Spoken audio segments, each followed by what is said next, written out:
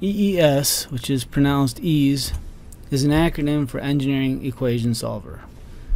Videos in earlier sections have talked about pure substances that are modeled as real fluids, as well as pure substances modeled using the ideal gas assumption.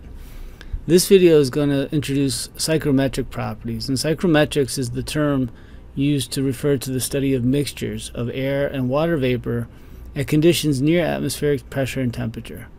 The properties of these mixtures are of practical interest for many heating and cooling applications. EASE provides property information for psychrometric mixtures when the fluid air H2O is used as the fluid name. Air and water vapor mixtures behave according to the ideal gas law at atmospheric pressure. However, psychrometric property functions differ from the ideal gas property functions in that there is an extra degree of freedom introduced related to the concentration of water vapor that is contained in the air, and therefore an additional third property is required to fix the state when air H2O is used. This third property must somehow be related to the concentration of water vapor. And the amount of water vapor can be quantified in terms of its humidity ratio, which is defined as the mass of water vapor to the mass of dry air.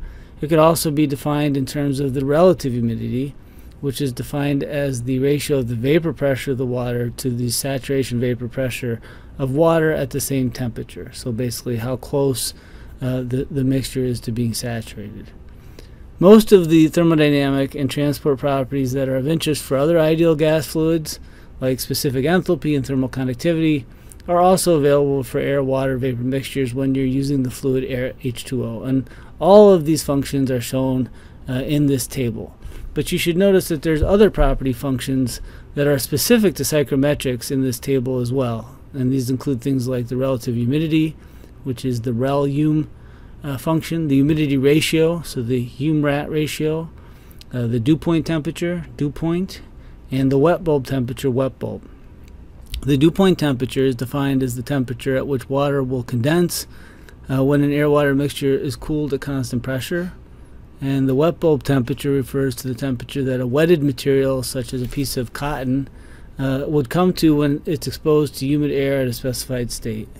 The wet bulb temperature is usually approximated as the adiabatic saturation temperature, which is the temperature that an air-water mixture would achieve if it were humidified adiabatically. You should note that the specific properties for air H2O are all reported on a per unit mass of dry air basis, and this is the custom when you're using psychrometric functions. Detailed information about these properties is provided in textbooks like Klein and Nellis, as well as Nellis and Klein.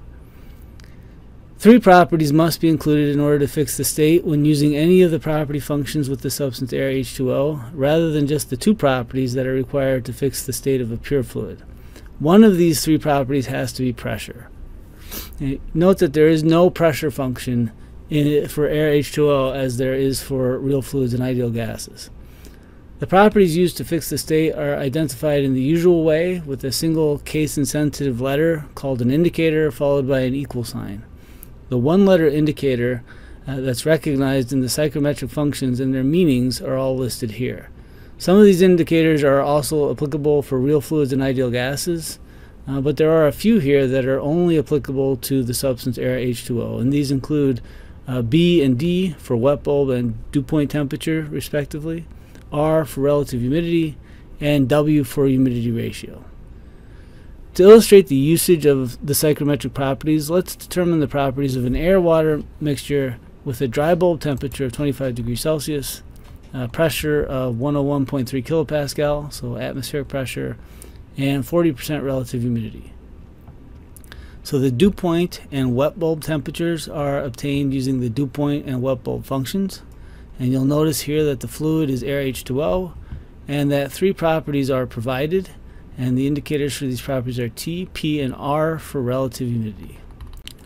Other properties of interest might include humidity ratio, specific volume, and specific enthalpy.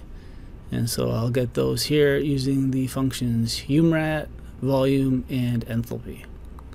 And you can note here that these specific properties returned by EASE are per mass of dry air. And so, for example, the enthalpy here should be interpreted as 45.2 kilojoules per kilogram of dry air.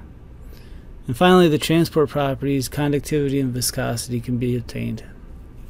So as with any ease property function, the combination of properties that can be used to fix the state is somewhat flexible. So for example, I can find enthalpy using pressure, specific volume, and the humidity ratio. And I'll do that here using the indicators V, P, and W. Again, pressure is always required as an independent property for air H2O. So this is one of a series of tutorials meant to describe the operation of the ease software. If you'd like to get more information about ease, obtain the software, or access more of these tutorials, please go to the website fchart.com. These tutorials are excerpted from the book Mastering Ease, which can also be obtained from the fchart website.